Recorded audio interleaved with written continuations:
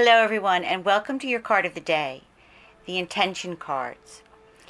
And today the focus is recommended that you guide somebody, to show someone the way. Now this is a little different than inspire, which could be anybody around you. This is specific to guide and show someone the way.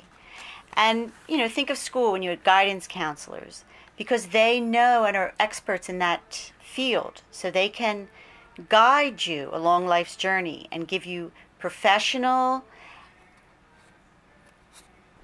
information. And it's a big help to others. And it can be inspiring them, but this is someone specific to show them the way. You are gifted in some way, whether it's at work or home or with other people, whatever your talents are. So today, it's recommended that you look around and see if someone needs any help or advice.